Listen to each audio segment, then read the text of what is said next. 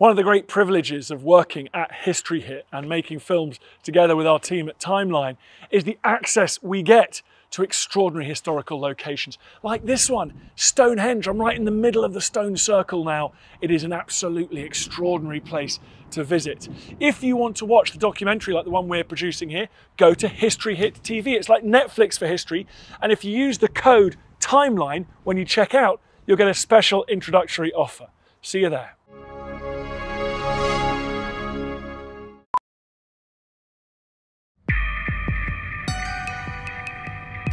Constantinople, the former capital of the great Roman and Byzantine empires, is now the Turkish city, Istanbul.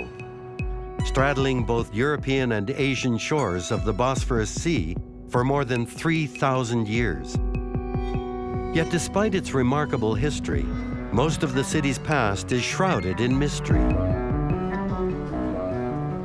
But in 2004, Turkish engineers began digging an immense tunnel underneath the Bosphorus to connect Europe and Asia by train. And it was here that they stumbled across something extraordinary, one of the richest archaeological sites ever unearthed. But with pressure to complete Istanbul's modern rail system mounting, will scientists be able to uncover the mysteries of Constantinople's past before their unique window on history closes forever? 17 million people live in Istanbul, on both sides of the Bosphorus, with at least 1 million commuters crossing it day by day. Only 2 bridges and a number of ferries transport the crowds. And it's hardly enough. That's why in 2004, the Turkish government embarked on an ambitious plan to build a brand new public transit system that would involve digging the world's deepest tunnel under the Bosphorus,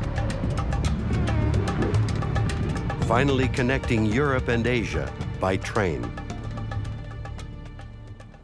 Hussein Belkaya is in charge of constructing this transportation mega-project known as Marmara, named for the Turkish word for rail. Now we are traveling on the alignment of Marmara project now. The world's deepest immersed tunnel is just laying under us.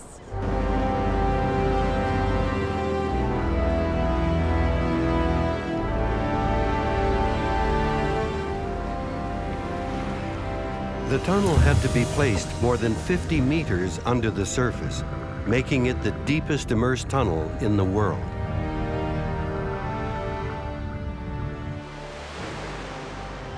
"11 concrete elements, each of them 135 meters long and weighing 18,000 tons, were immersed by customized boats to accomplish the task. Despite heavy waves and strong currents, the concrete elements assembled for the construction of the tunnel had only 2 or 3 centimeters tolerance of margin.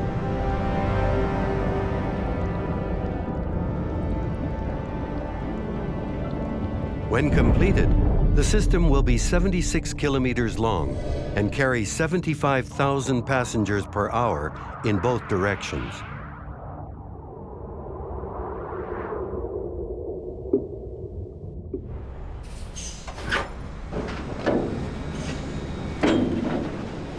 Tunneling beneath the city are enormous TBMs, or tunnel boring machines, the size of a jumbo jet and shaped like the tunnels they create. They're so large, you can't film the exterior, only what's happening inside. We are here in the end of our tunnel boring machine. This is a 135-meter long factory. It drills the hole, locates the segments, does the injection ground, and leaves a completed tunnel behind. The Marmara transit system was supposed to open its doors in April 2010, but from the very beginning, the project of the future has been frustrated by history. Almost everywhere engineers dug, they stumbled across priceless artifacts from over 3,000 years of Istanbul's past, slowing construction of the tunnel down to a crawl. And here in the Istanbul neighborhood of Yenikapi, on the site of the future subway station, is one of the largest discoveries so far, one that is transforming our knowledge of Istanbul's hidden history.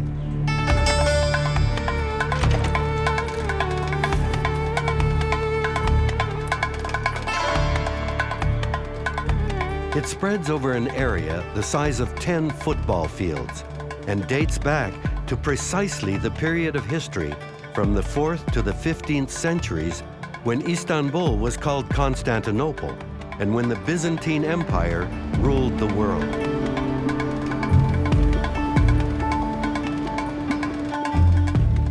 Zeynep Kiziltan, the director of the Archaeological Museum of Istanbul, leads the large scientific crew charged with processing the enormous amount of artifacts uncovered here every day. Yaklaşık 35.000 tane kazı müze envanterine kaydettiğimiz eserlerimiz var. Binlerce de etütlük diyebileceğimiz bilimsel çalışmalara yönelik çalışmaların yapılacağı eserler var. So far, the site has yielded up an amazing array of Constantine relics, including 30,000 animal bones and hundreds of human skeletons. But what really makes this archaeological find so unique had nothing to do with urban artifacts, but with the sea.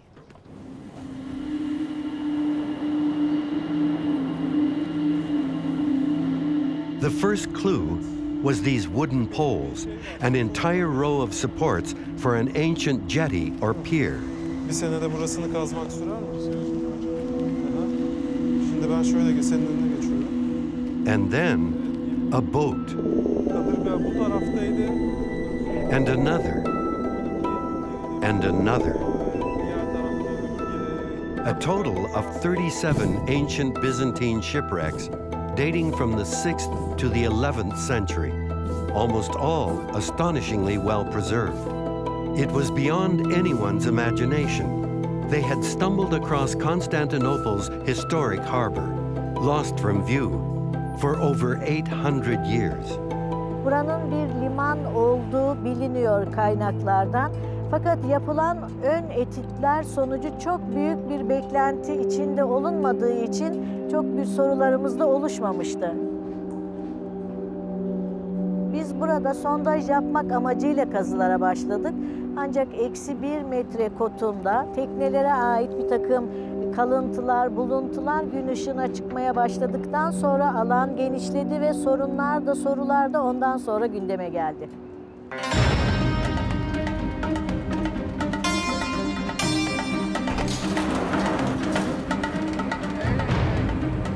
"70 meters beneath the surface, subway engineers tunnel their way closer and closer to the ancient port and its treasures.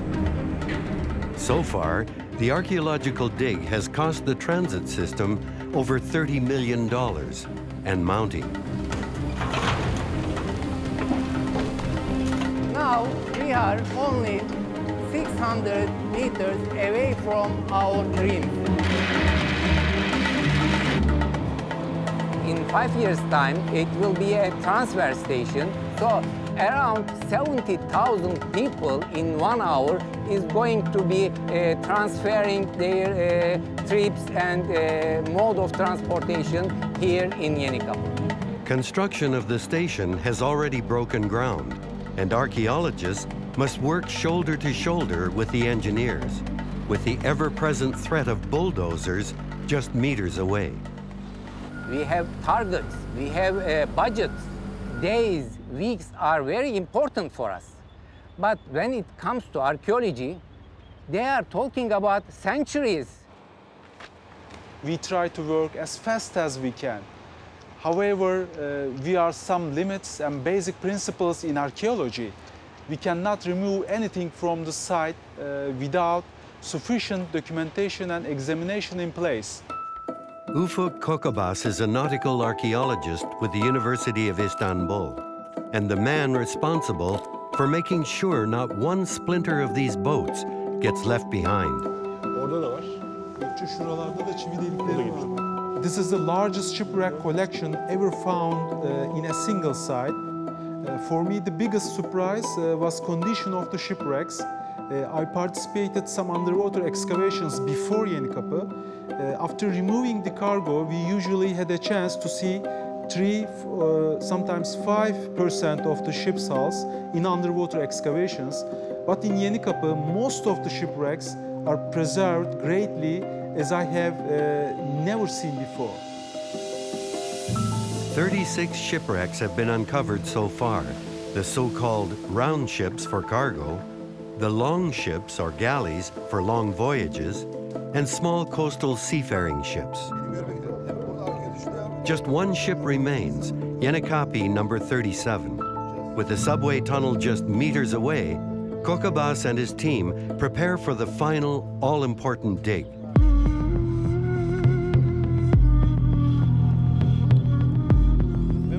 First, they mount a camera onto a remote control helicopter to get an aerial view of the dimensions of the boat.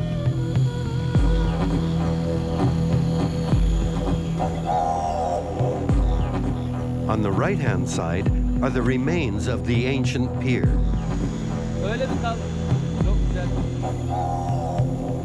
Where the worker is hosing down the mud is the bow or forward section of the boat. What is most interesting is that this ship is buried underneath the pier, which probably means the boat dates back to an even earlier version of the harbor, before these jetties were constructed.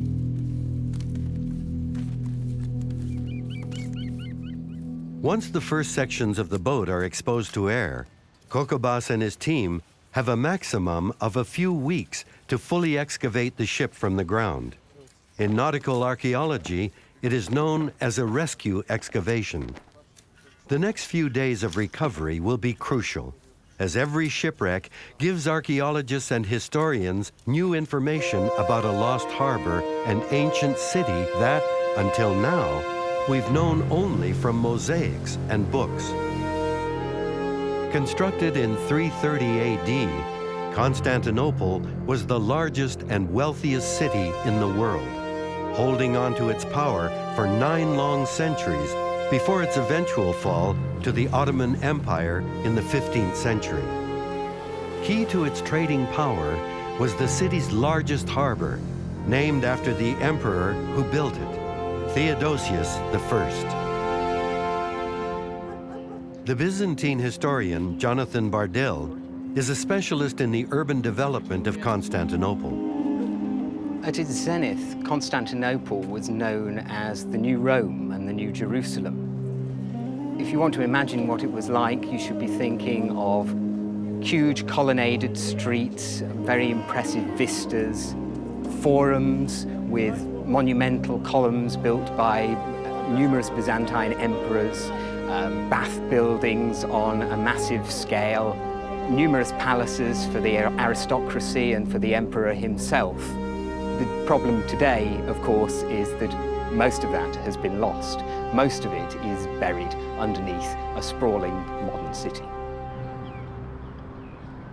But for the first time in over 1,000 years, the modern city is opening up its secrets, but only for a very short window. We want to buy time. Time is important for us.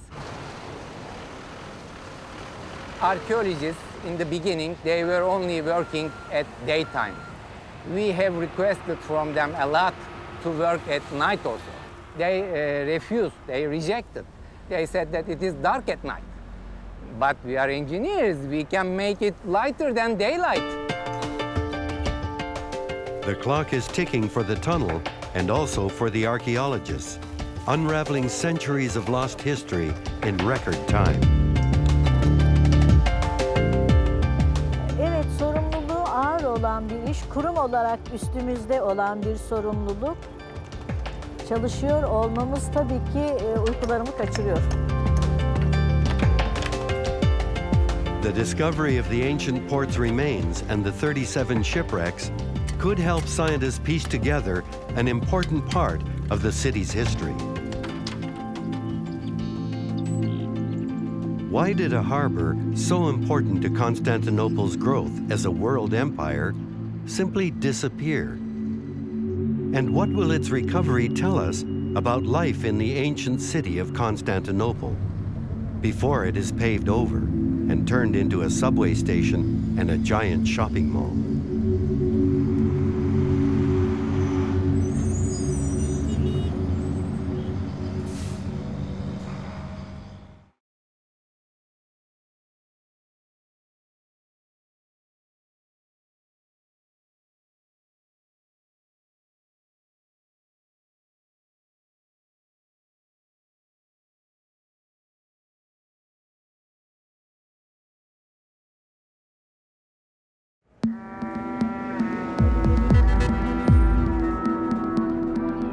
In Istanbul, Turkey, work continues around the clock as archaeologists uncover the remains of the ancient port of Theodosious, lost to history for over 8 centuries.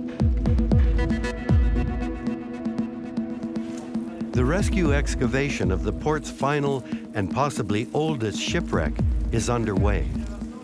But exposing the boat to air for the first time in 1,500 years is a tricky business.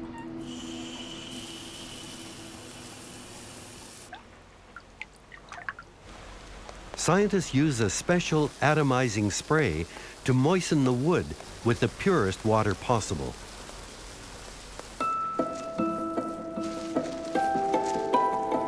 As the ship's frame emerges from the mud, so does some of its cargo. What seems like a small oil lamp submerged at the bottom of the boat. Did this belong to a crew member? Or was it merchandise? Farşların altından döşeklerin yanından geldi. O zaman gemiyle Gemiyle belli var fitneleri. İstanbul'a yanmış. Evet. Zaten bak 5.'yiz. Belli yani. Tipolojik olarak 5.'yiz. Byzantine historians have spent a great deal of time trawling through the ancient sources, looking for snippets of information about the ancient city, what it looked like, and what everyday life was like. The problem is that Byzantine historians generally weren't very interested in giving us that kind of information. What they were interested in was telling us about the emperor's campaigns, or whether there was a plague or an earthquake or fires. If we want more information, we need archaeological evidence. It's only by marrying archaeology together with the text that we can build a complete picture. By far, the most artifacts found at Yenikapı all date back from between the 4th and 7th century. The picture historians are now painting of this period is that of a golden age, when the city and its port were at the peak of their wealth and power. You can see Jonathan Bardell's research on the ancient Byzantine port brought him to Turkish 3D artist Tayfun Oner, who has been digitally reconstructing the ancient city for over 10 years. Until the discovery of the port, their only sources were books and a few extremely rare and difficult to access maps. So this is one of the earliest maps of Constantinople that we have. This is the Sea of Marmara. Okay. And here is the port of Theodosious. As a major consumer city, Constantinople needed plenty of harbour capacity to receive all of these ships coming in with imports from the rest of the Byzantine Empire. The earliest ports in the city were constructed on the north side, on the Golden Horn. And then as the population grew... And the city grew also towards west? Towards the west, more harbour capacity was required. And so the Emperor Julian constructed another harbour here on the Golden Horn. That was about the middle of the 4th century. And then further to the west, the harbour of Theodosious, built at the end of the 4th century. The port was the place where trading ships converged from all over the Mediterranean, Europe, and Africa. But what made Constantinople so powerful was its monopoly on grain that came directly from Alexandria in Egypt, ending up in huge warehouses on the port's wharf.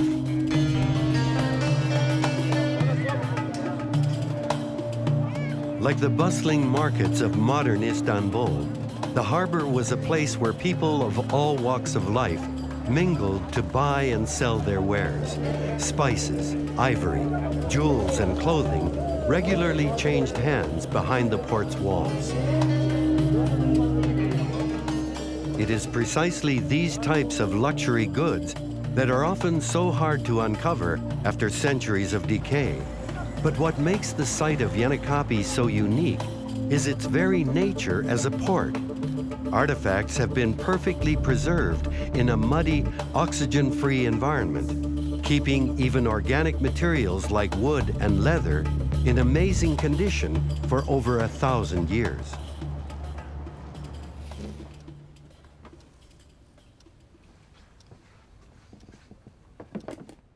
Like this 1,500-year-old sandal, the scientist keeps it in distilled water to slowly extract the salt from the leather. The water is changed regularly, and an accurate observation of the conservation process is essential.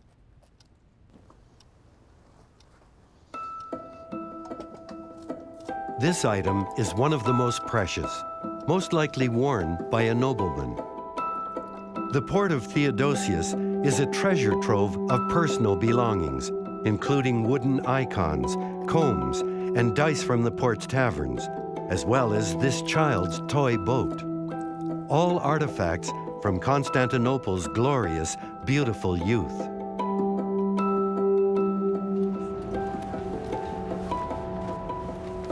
The final shipwreck of Yenikapı is now ready for the next crucial stage of the rescue excavation. Utilizing the most modern technology in the field of archaeology, Kokobas and his team begin the incredible task of making a perfect digital replica of the boat. First, they trace each section on acetate, making note of any interesting surface structures. Then scientists use what is called the Pharaoh arm to calculate millions of points of reference, allowing them to recreate the ship in the virtual world. Different colors signify what is what, from nails and joints right down to the tiniest scratch. Details on every artifact reveal information and are subjected to research. 1 month of excavation means 1 year restoration. Later, scientists will use the information they are gathering to determine the precise date of the ship's construction. But already, they have some clues. The depth of where it was found in relation to other artifacts leads scientists to believe the ship belongs to the 6th century, the height of the Golden Age. During this period, the port of Theodosious had no rival, and its symbolic importance to the citizens of Constantinople was something they carried with them every day, in their pockets. As we see on this simple coin found by Ufuk's team, on one side, a portrait of Theodosious himself, and on the flip side, a boat. The Byzantine boat was critical to sustaining Constantinople's commercial power, for trade, but also to fish.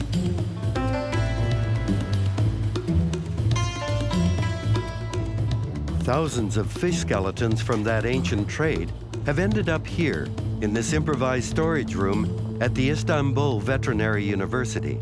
And not just fish. Professor Vedat Onar is in charge of conserving and studying all the animal bones from the excavation. And it's the bones that are providing some of the most interesting clues about life in Theodosius's harbor. Yenikapı'ya adımınızı attığımız zaman bir hayvanat bahçesini düşünün. Karşınızda neler gelebiliyor. O kadar yoğun bir çeşitlilik söz konusu. Akbaba'dan tutun, deve kuşuna kadar, ne bileyim porsuktan tutun file kadar geniş bir popülasyon. Örneğin fil.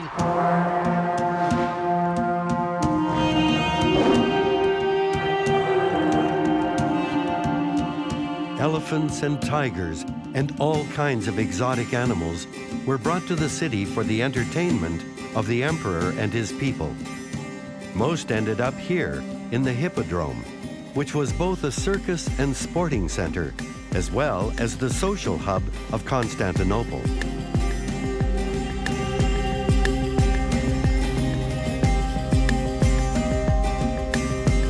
At this point, Professor Onar's laboratory has received over 30,000 bones. Bizim yaptığımız iş ekipçe arkadaşlarımızla kemik okumadır. Kemiği elimize alıp okumaya çalışıyoruz. Bize ne ifade ediyor, geçmiş toplumla ilgili ne anlatıyor? 54 animal species have been identified so far, and a lot of what these bones are telling scientists paint a dark picture of the life of a working animal in Constantinople. Burada yeni kapı atlarından bir örneği görmekteyiz, kafatasını. Bizim için önem taşıyan burada gem uygulanmasının atlarda yaratmış olduğu hasarı rahatlıkla görebiliyoruz.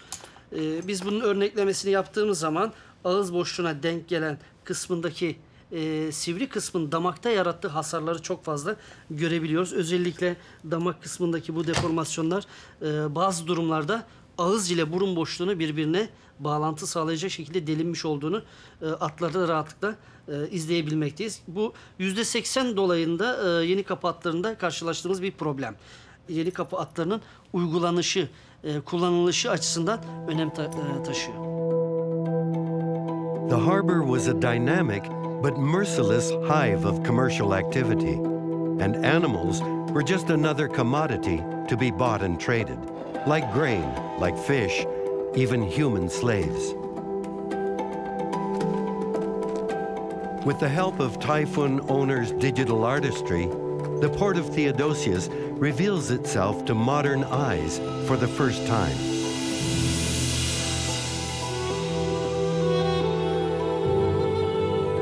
It was Constantinople's largest and most powerful port until the 7th century, and then suddenly, life in the harbor goes quiet.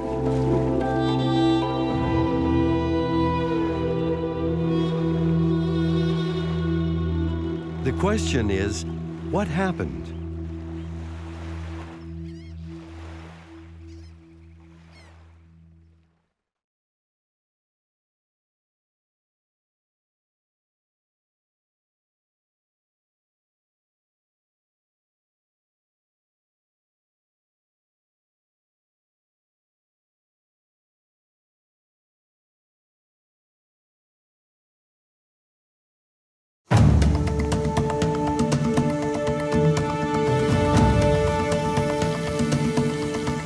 Nick Isles is a Canadian geologist here to explore what geological layers in the earth can tell us about the history of Istanbul's ancient harbor and why it disappeared from the city's landscape. This exposure as they dug down for the tunnels has revealed successive layers in the city's history. That you can see a very dark layer. The workers are on that right now.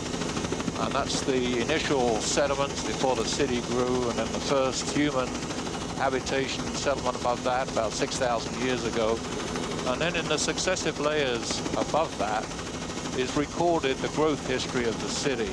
And there's enormous amounts of fill that have been used to push the coastline further out. So the actual shoreline many thousands of years ago was right here. And of course it's now way out.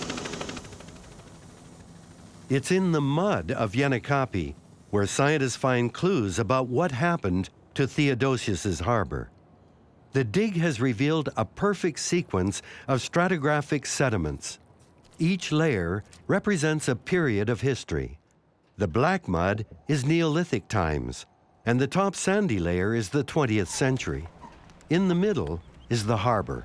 Gördüğümüz en yoğun faaliyeti olduğumuz kesim şuradan oradan burada bir tane dalgalı bir tabaka görmekteyiz. bunun bir depreme ait bir izi olduğunu, yani bir halının kıvrılması gibi liman zemininin kıvrıldığını ve buradaki yani bu alanı boydan boya giden bu tabakanın bir depremin şeyi olduğunu. Could the harbor have been damaged by severe seismic activity?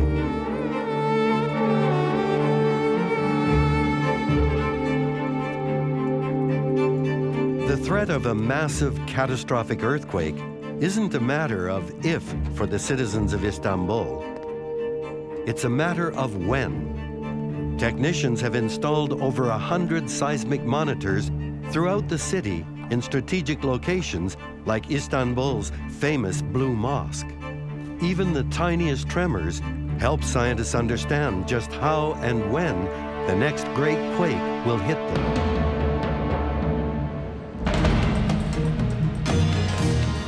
People around the world have to deal with some degree of uncertainty in their lives. But if you live in Istanbul, you have to deal with the fact that there will be a major devastating earthquake, perhaps in the next 20 years.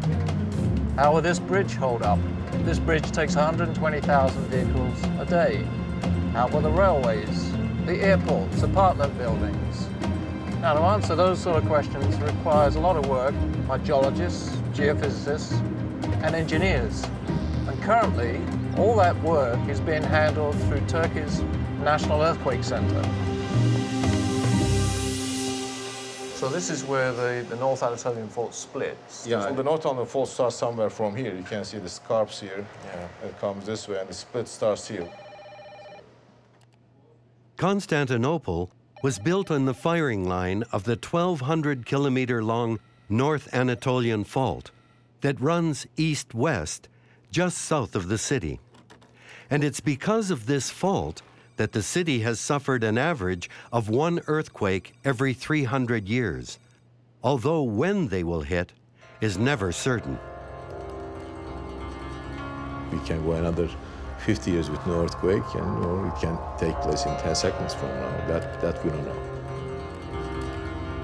If such an earthquake happens in Istanbul, south of Istanbul, we figure out that about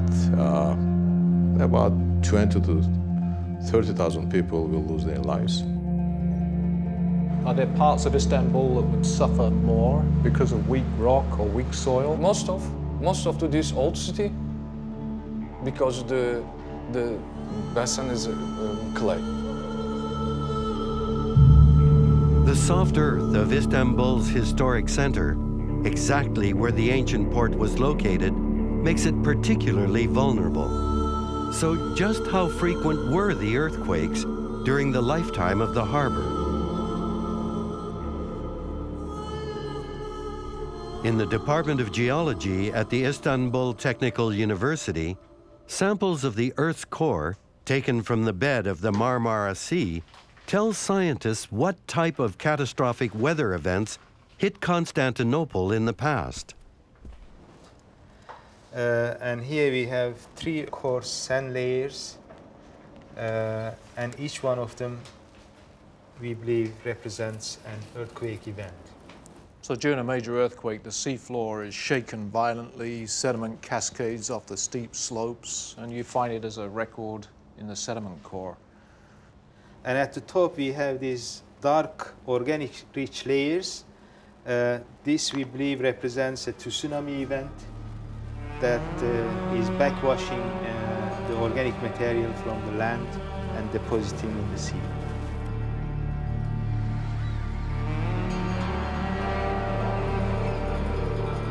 At the harbor site in Yenikapı, geologists find what seems to be a similar tsunami line in a stratigraphic layer dating to the 6th century. Could one of Constantinople's earthquakes have caused a subsequent tsunami wave, flooding the harbor? When archaeologists dig at the same depth, they find more clues. 5 animal skeletons that were unusually intact. Here, a camel, whose neck was twisted towards its tail and body. This must have occurred before the animal died and got cold. And here, a horse, found with its feed bag and bridle still attached. But their intact skeletons and the way they were found lead some scientists to conclude they were swept up in a massive tsunami wave. Whether the harbor was destroyed by one big earthquake and tsunami or several small ones is uncertain. But what is certain is that by the end of the 6th century, the harbor's fortunes would take a turn for the worse. At the beginning of the 7th century, the Persians invaded Egypt, and the grain supply on which the city had relied for about 400 years was cut off, and it was never restored. The city was also devastated in the same period by plague. The population had perhaps reduced to as few as 40,000 people. And it may well be that harbours like the harbour of Theodosious were no longer as well maintained as they had been in the earlier periods. Nevertheless, the harbor would survive for another 5 centuries, although greatly diminished. What happened to the port of Theodosious after the Golden Age? And why were the majority of shipwrecks from these later years discovered in a cluster on the eastern side of the port? What will they tell us about Constantinople's busiest commercial harbor and its eventual disappearance from the history books?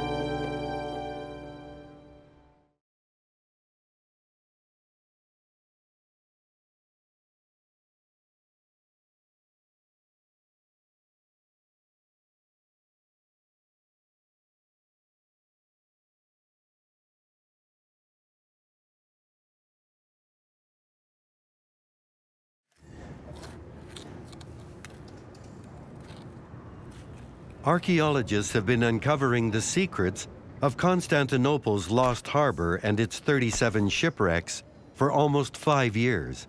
And now the final boat, known as YK-37, is ready to be moved inside. Salt is now the archaeologists' biggest enemy. YK-37 will be immersed in a huge tank filled with distilled water that slowly leaches the erosive material from its wooden timbers.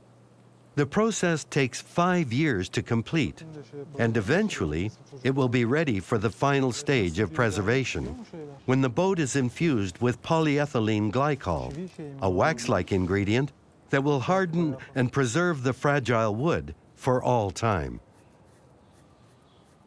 In most cases, penetration of chemicals takes considerably long time, 5, sometimes 10 years maybe, and we need to control and monitor all process and keep other organisms out of timbers. Already, ships are allowing scientists to see just what the Byzantine fleet looked like 1,500 years ago. And one ship in particular, YK-12, has a unique story to tell, one that could shed light on just what happened to the harbor in its final years.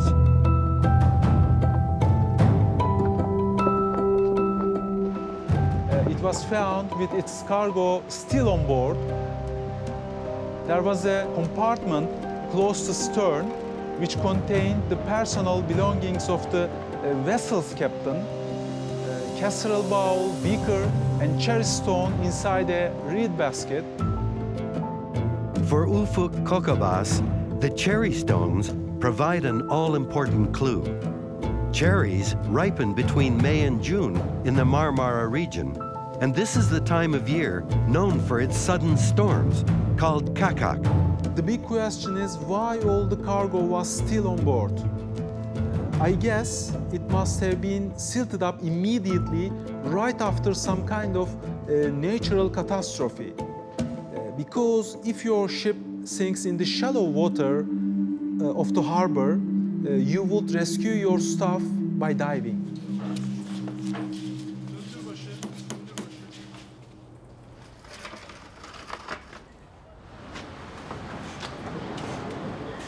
Scientists now believe YK-12 sank in the 10th century, and that most of the boats discovered from this period also sank in heavy storms. By this time, half the harbor had been abandoned and filled in with silt. which is why shipwrecks from this period were only found on the eastern side of the harbor.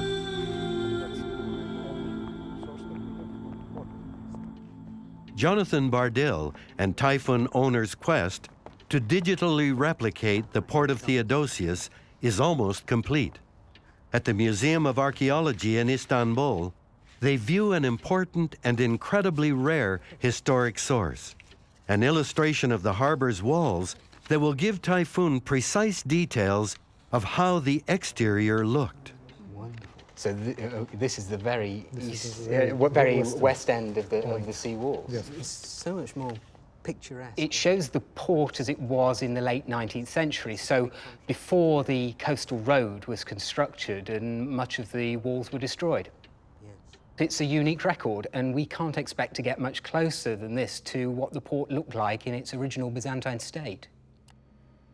The illustration's rich textures bring owners' digital image of the harbor much closer to life, allowing both him and us to travel back in time to the harbor's golden age.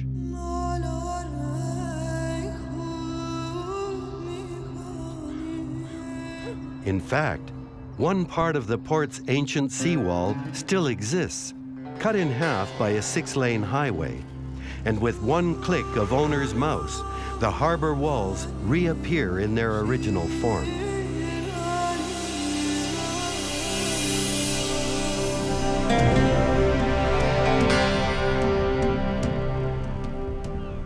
This would have been the view the ancient seafarers had when they finally reached Constantinople after weeks or even months at sea.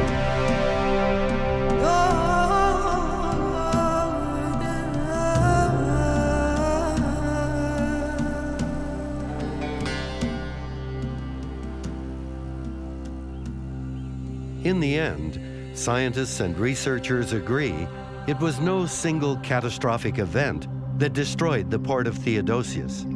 Centuries of damage by earthquakes, tsunamis, plague, and invading crusaders took their toll. And by the 1400s, the harbor was left to completely fill in. Our final view of this once great landmark can be glimpsed in the map of a Venetian traveler from the 15th century.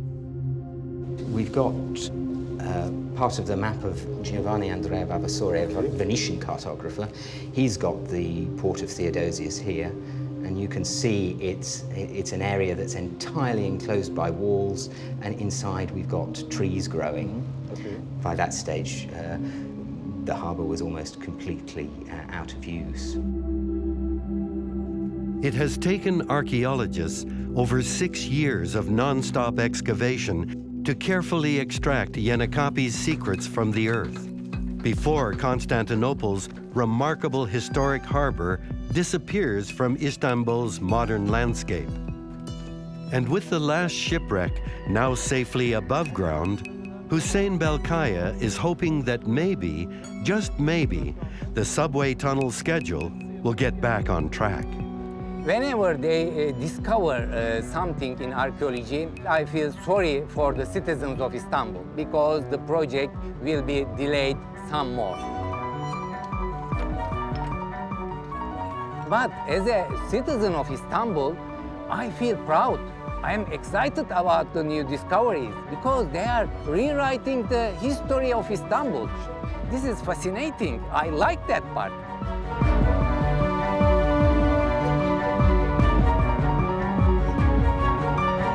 The construction of the tunnel under the Bosphorus should really be seen as just another phase in the harbour's history.